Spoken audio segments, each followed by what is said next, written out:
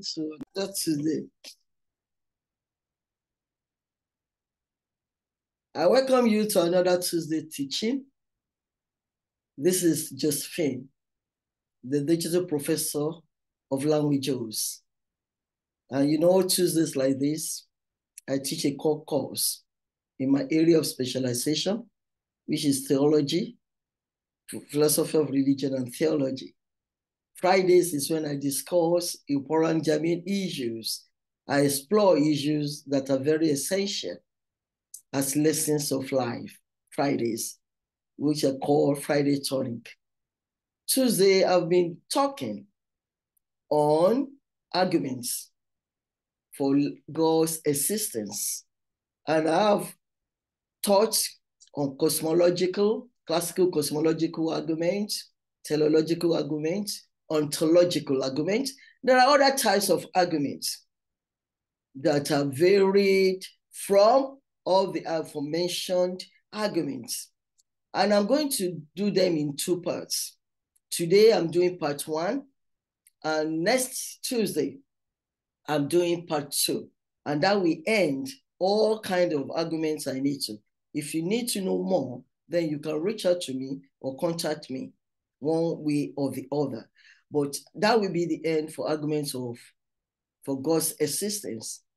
My description link, you find my email, my contact there where you can reach me for one-to-one, or if you have any comments or sharing your thoughts on the existence of God. That's where you drop your comments, or you can send it to my email. Because on July, by God's grace, I'm going to start on another interesting teaching. Very interesting. And honestly, it's one particular thing when you know that is so close to my heart. We get there. Because you cannot talk about any term, any concept in the Bible without it. Anyway, let's go ahead. Let's join languages, and then we start on today's teaching.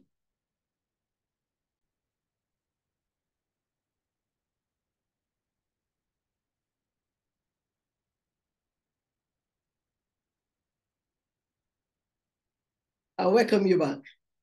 So I was just telling you that the part one I'm bringing you today about other arguments for the existence of God. Part two will be next Tuesday, and that we end it all. And by July, I'm starting on another topic, another teaching entirely, systematic theology. Because it's only in systematic theology you could say, oh, the Bible says this. This is what the scriptures say. Because when you take a particular term or concept, like maybe you're talking about prayer or you're talking about something, then you need to do a kind of synthesis or analysis from the book from Genesis to Revelation and collate to be able to say, this is what the Bible says about this particular concept or about this particular thing. So I'll be doing systematic theology from July. And usually, the policy here is to follow me with my prepared PowerPoint slides. I need to do that for those who I'm teaching. So take your pen and take your paper. And as I present to you, you can follow me as I teach. Today is going to be a very short teaching today.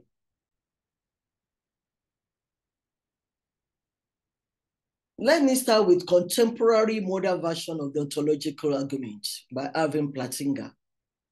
Alvin Plantinga, born 1932, first reviews and rejects Gonillo's objections to Anselm's ontological argument. Gonillo's argument will work only with properties that have an intrinsic maximum, but the unsurpassable properties of Gonillo's island have no intrinsic maximum. There could always be a greater. He then proceeds to evaluate several versions of the ontological argument before developing his own version. According to Plantinga, it is possible that some being has maximum greatness. However, if a being has this property, then it has it in every possible world. So, reasons Platinga, if it is possible that God exists with this property, it is necessary that God exists. However, in the end, Platinga remains skeptical of the ontological argument, for it requires that one accept the premise that a being with maximal greatness is possible. Overview of the teleological arguments. I mean, in the previous videos, I've itemized and explained to you about teleological arguments. This argument focuses on characteristics of the cosmos that seem to reflect the design or intentionality of God, or more modestly, of one or more powerful, intelligent, godlike agents. Part of the argument may be formulated as providing evidence that the cosmos is the sort of reality that will be produced by an intelligent being, and then argue that positing this source is more reasonable than agnosticism or denying it. As in the case of the cosmological argument, the defender of the teleological argument may want to claim only to be giving us some reason for thinking there is a God. Note, the way the various arguments might then be brought to bear on each other. If successful, the teleological argument may provide some reason thinking. Teleological argument may provide some reason for thinking that the first cause of the cosmological argument is purposeful, while the ontological argument provides some reason for thinking that it makes sense to posit a being that has divine attributes and necessarily exists. Beyond all of them, an argument from religious experience may provide some initial reasons to seek further support for a religious conception of the cosmos and to question the adequacy of naturalism. One version of the teleological argument will depend on the intelligibility of purposeful explanation. In our own human case, it appears that intentional, purposeful explanations are legitimate and can truly account for the nature and occurrence of events.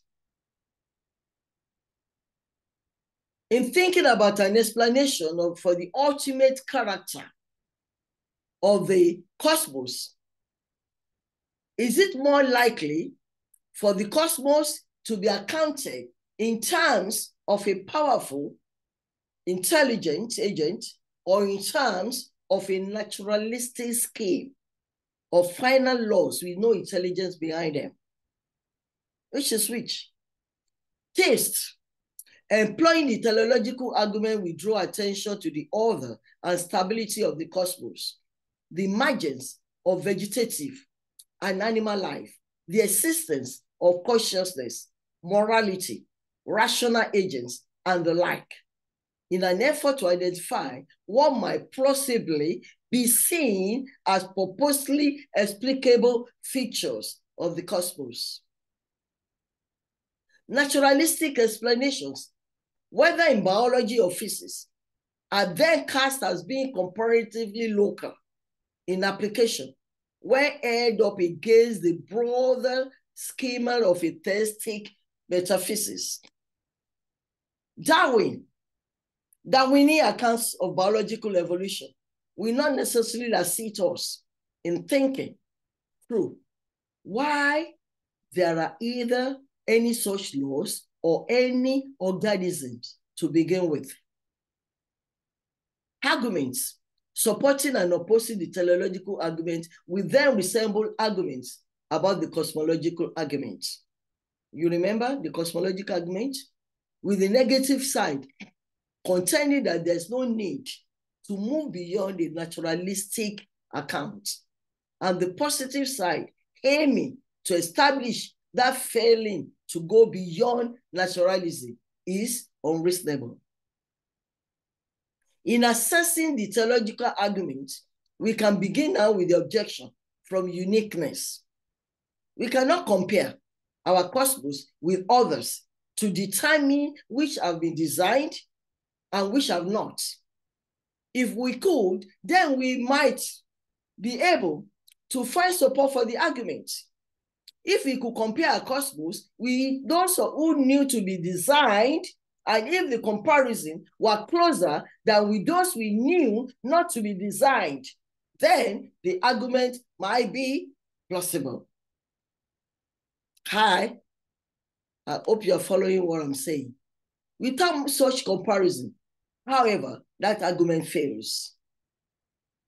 Reply to this line of attack have contended that were we to insist that inferences in unique cases were out of order, supposing, then we would have to rule out otherwise perfectly respectable scientific accounts of the origin of the cosmos.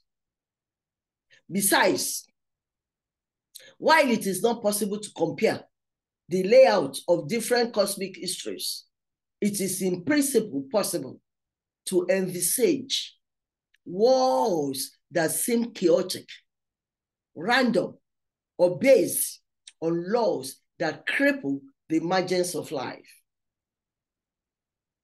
Now we can envisage an intelligent being creating such worlds, but through considering their features, we can articulate some marks of purposive design to help us judge whether the cosmos was designed rather than created at random.